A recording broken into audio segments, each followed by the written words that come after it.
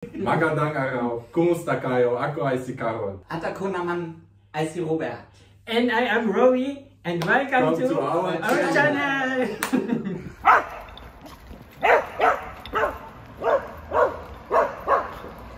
May baby na naman kami. So, si Emil will stay with us for 4 days. Kasi si Mirko, yung may-ari niyan, is pupunta sa concert. So, sa amin na naman siya. So, every time na pumupunta siya ng somewhere, inahabili niya sa amin si Emil. And gusto na rin namin kumuha ng aso. Kasi si Robert, payag si Robert. Kasi dati ayaw niya ng aso, ayaw ni Robert. Sabi ko, please, gusto ko ng aso. Pero yung aso na maliit lang. Ayoko naman ng chihuahua kasi sobrang liit. Gusto ko is yung pwede kong makalaro, makabulan sa labas. And naghahanap kami. Kaso ang hirap makahanap kasi minsan malayo sa Berlin, magta-travel ka pa ng 2 oras, wala kaming time, and yun. Sana soon makahanap na kami. And I think hindi naman ako nagbibigla sa desisyon ko. Nung una kasi inisip ko baka kasi nabibigla lang ako sa desisyon na kumuha kami ng aso, and later pagsisihan ko, pero I think ready na ako mag-aso. Emil.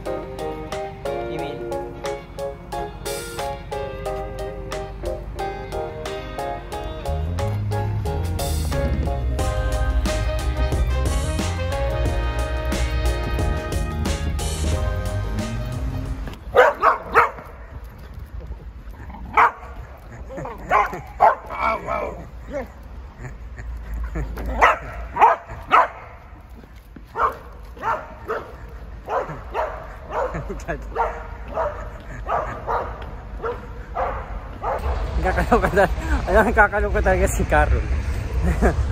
Pag nasa bahay, makulit siya. Alam mo, kapag walang camera, sobrang kulit siya. Nahihiya lang siguro sa camera. Shy type talaga siya. Hindi siya katulad ni Robert na hindi mahihiyain. Papunta kami sa bahay nila. Mag-overnight ako doon kasi wala akong pasok tomorrow. And igagala namin si Emil. May nakita kaming maliit na park. Papapaglaruin namin si Emil dito.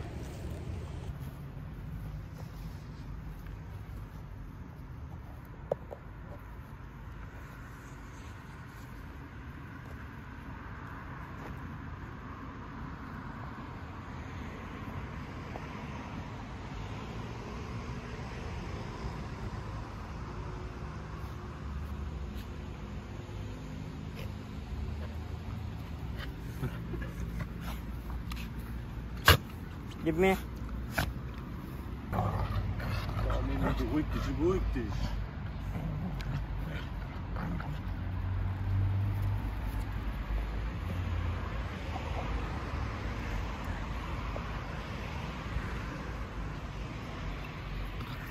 Nein. Warte, ich film auch.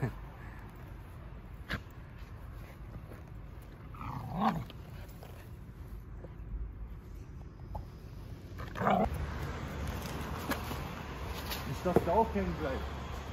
Nein.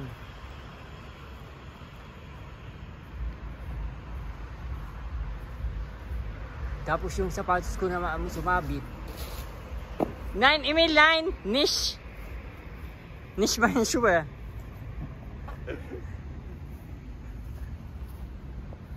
Oder ich schuld den Ball. Okay.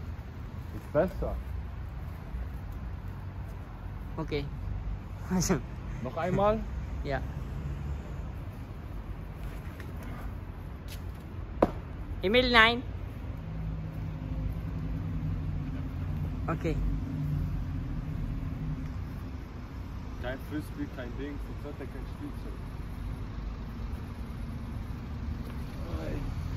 Kannst du noch sagen?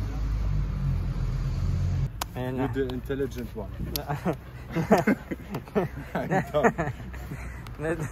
Nakuha na namin. Sumabit yung laruan ni Emil. Inano ko lang, inugug ko lang yung puno. Inugug ko yung puno, ginanon ko. Ay, hindi, yung sanga, ginanon ko yung sanga. Oh. Tapos nahulog. Ko, napalaban pa yung sapatos ko. Anyway. May nakita siyang aso. Oh my God, ang laki. Anong klase aso yan?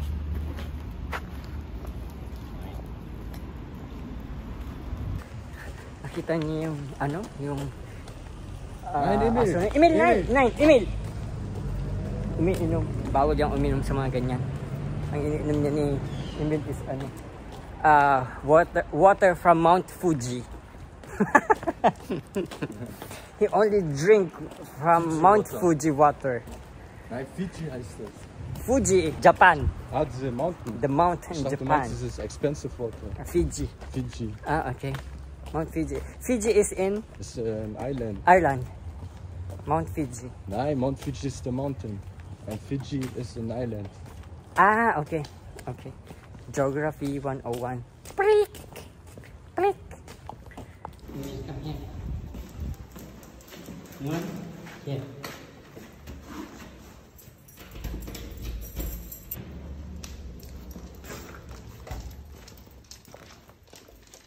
Come. Let me dry your feet. Emil, come here. Emil! Emil! Tignan mo yung feet niya, basa. Stop. Sollen wir ihn gleich füttern? So, tingnan mo ang dumi ni Emil. Pinaglaro pa kasi. Pinagaling ba? Masarap. Masarap. Masarap ang pagkain ni Emil. Aber dünner. So, 100 grams. I think it's enough. Ist enough. Yeah. Okay. That's Emil's dinner.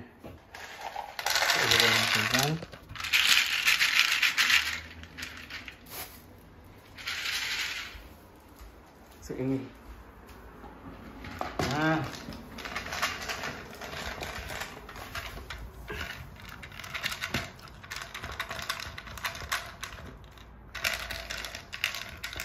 It doesn't seem to be much, Uda? What? 100 gram doesn't seem to be much. Really much. It's not much. No. But you said 100 gram. Sila na ang mag-best friend. Kinalimutan na ako ni Emil. Just kung Emil ito. Now I'm jealous. Mach mal ein Foto. Now I'm jealous, Emil.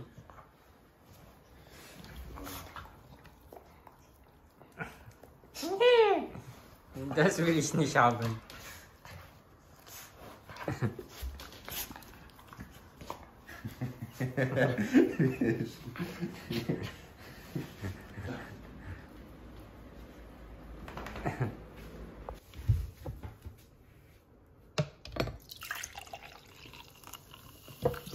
Zero sugar.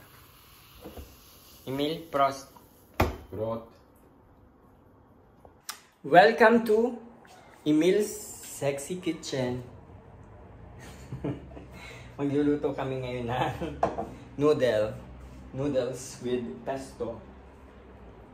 Yan naman ang aking dinner.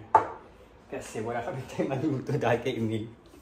So magpapasta lang kami. Pag gusto mo namin ng madalian na luto, either pasta o yung mga nilalagay sa oven, yun lang. Kasi minsan walang time pag galing sa work or katulad ngayon wala kaming time dahil naggala kay Emil. So, pagkain din namin is yung mabilisan. Emil.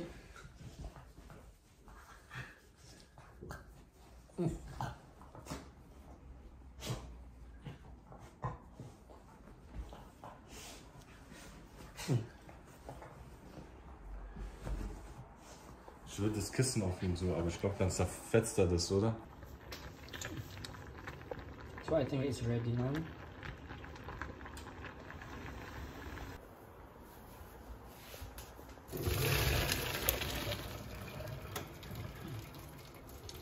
Ready to eat.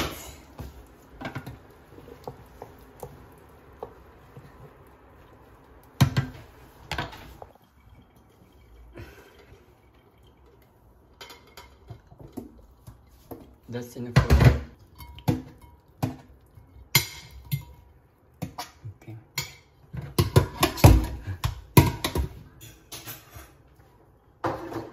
Spaß, ich schätze, ich ich schon gegeben, aber dann egal.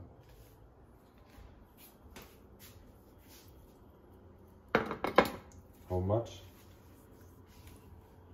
More, please. I like pesto. More. Diese grüne? Ja. Magst du die anderen auch? Was meinst du? Andere Pesto. Danke. Magst du auch? Ja. Das ist Genovese. So, guten Appetit, baby. Thank you for cooking. Yes.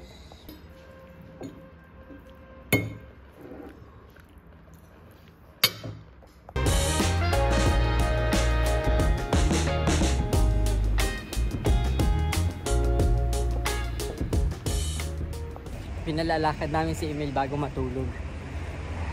Papaihin at papatayin kasi hindi pa tumatay. Umihina siya pero hindi pa tumatay. So gigising na lang kami ng maaga bukas para ilakad siya. Emil?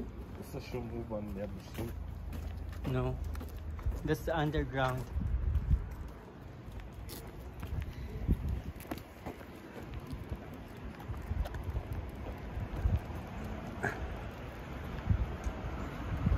Yung asong yan, pag naglalakad kami sa kalsada, di na namin nilalagyan ng tali kasi trained. Hindi siya tumatawid unless tumawid na kami. So, kahit may mga sasakyan, safe pa rin siya. Kasi nga, trained siya ni Mirko.